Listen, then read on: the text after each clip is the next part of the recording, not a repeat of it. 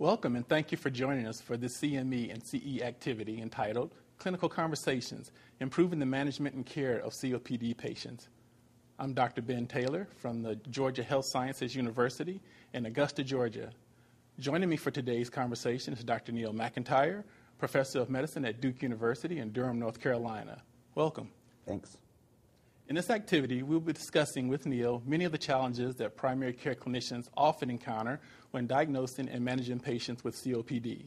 We hope that through this activity, learners will be more confident and better informed about the diagnosis and management of COPD. Neil, why is COPD such an important health issue, and why is there such a recent interest in it? Yeah, Ben, those are important questions because COPD is growing in importance and impact. COPD is chronic obstructive pulmonary disease. This describes a family of diseases with narrowing of the airways. This narrowing comes from chronic inflammation in the airways. It causes airflow obstruction and reduction in the ability to move gas in and out of the lung and interferes with the patient's ability to breathe. COPD is really a growing health problem. It's the third leading cause of death in the United States today, and it has surpassed and still growing the other forms of death in the United States. There are probably over 20 million people with COPD as estimated by the recent National Health and Nutrition surveys. So it's a huge, huge problem. People have made estimates that as many as 20% of outpatient visits are for COPD, and 36% of visits to specialists are COPD related. This estimates of cost in the United States is approaching $50 billion. And an important point to realize is that exacerbations of COPD are the single most important driver of these costs. The risk factors for COPD, certainly in the United States, cigarette smoking is the number one factor. It's very unusual to find COPD in a non-smoker. Can occur. Some genetic factors can sometimes come into play. But smoking is clearly the number one risk factor for COPD. There are other contributing factors to the symptomatology of COPD, things like air pollution, secondhand smoke, occupational exposures. Frequent childhood infections can do this, and socioeconomic status. The important point is that COPD is preventable. And again, because cigarette smoking is so critical in the pathogenesis, preventing cigarette smoking and stopping it in people who have COPD is critically important. Now, COPD appears to have a variety of clinical patterns or phenotypes. Can you elaborate on this? Yeah, that's an important point. We call COPD a disease of the airway, and it sounds like it's a single process, but it's more complicated than that. If the COPD is in the major airways, for instance, you get more cough and phlegm production. In contrast, the airway inflammation is more distal in the lung. You get more small airways dysfunction and dyspnea, alveolar destruction, and what we call emphysema. For many, many years, we had sort of two classical phenotypes, the blue bloater and the pink puffer. The blue bloater described the person, again, with airway disease in the big airways with cough and phlegm, and the pink puffer was the patient with more distal emphysematous type patterns of disease. But it's clearly more complicated than that. Future phenotyping is going to require us, I think, to look at things like disease trajectory. How fast are the patients losing their ability to breathe and their pulmonary function? Patterns of exacerbation is a critical component.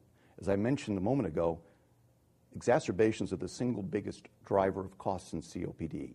So patterns of disease that are marked by frequent exacerbations are critically important to use in categorization schemes.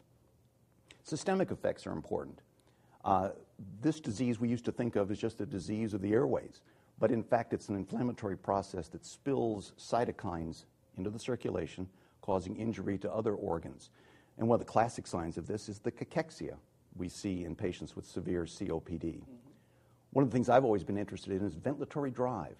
Some patients will slow their ventilation down because of the high work of breathing and retain CO2 and become hypoxemic earlier in the disease, whereas others seem to have an increased drive to breathe and will keep ventilating and working harder to compensate. Very interesting why the ventilatory drives are different. And I think a growing area of categorization and classifications is going to be imaging studies. going beyond the X-ray and the CT scan, going into things like magnetic resonance imaging. Now, there's a such thing called the GOLD staging system for COPD. Can you explain that for me? Yeah, that's an important question. GOLD is the Global Obstructive Lung Disease Consortium. This is a huge international group of clinicians that meet on a regular basis to discuss issues regarding COPD. And they've been very instrumental in developing a staging system, and this staging system has been used in research studies, it's used in clinical practice guidelines, it's used for epidemiologic studies. So it's an important group, and it's important for clinicians to understand how this staging system works. The one that's been around or the first iterations of this staging system were based on spirometry. We're going to talk more about spirometry later, but spirometry is measuring the flow of gas essentially during the first second of exhalation, the forced expiratory volume in the first second. And this is a nice measurement of airflow through the big airways of the lung. And depending upon how much this is reduced based upon age, height, and gender prediction equations, the GOLD group describes how severe the COPD is. So for example, if you're above 80% of predicted, we call you stage 1. If you're 50 to 80%, we call you stage 2. If you're 30 to 50%, we call you stage 3. And if you're below 30%, we call you stage 4. This is a system that has been around for, as I say, a long time, guides clinical practice guidelines, and is used in a variety of different ways. As I mentioned before, the classification of COPD needs to be more than just a simple measurement of airflow through the big airways of the lung. For example, the spirometry doesn't measure the small airway function of the lung. So you may have significant COPD, but if it's in the distal airways of the lung, the FEV1 may not be bad at all. So this classification scheme is a bit too simplistic for me, and the GOLD group recognizes this as well, because there are upcoming guidelines, further developments in the staging system that are going to include dyspnea scores and are going to include this exacerbation tendency. So the future of COPD staging is going to get, I think, probably more complicated, but it's reflecting the disease. I think, for instance, genotyping is the next wave. We're actually going to be able to map certain genetic patterns that predispose to different clinical presentations of COPD. So the next big step in staging, I think, is going to be this genotyping process. So let me sort of summarize, if I may. COPD is a progressive inflammatory disease of the airways. COPD morbidity and mortality is increasing, and along with this, costs to society for COPD are increasing at a rapid rate. Depending upon exposures and host responses, COPD manifestations or phenotypes can be quite variable. Current staging systems that are based just on FEV1 and spirometry, I think, are too simplistic. And future staging systems will include other features of the clinical picture and ultimately, I think, genomics. Thank you, Dr. MacIntyre, for this excellent overview. In our next section, we will use a case study to illustrate the best approach to the diagnosis of COPD.